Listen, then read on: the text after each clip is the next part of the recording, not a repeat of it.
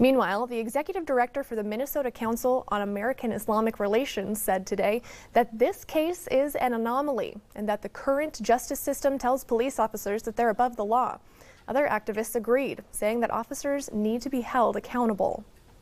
We are asking the public to do your best to pay attention to what is going on, to send your prayers to the Floyd family as yet again they're facing trauma as a result of the evidence and information that will be presented.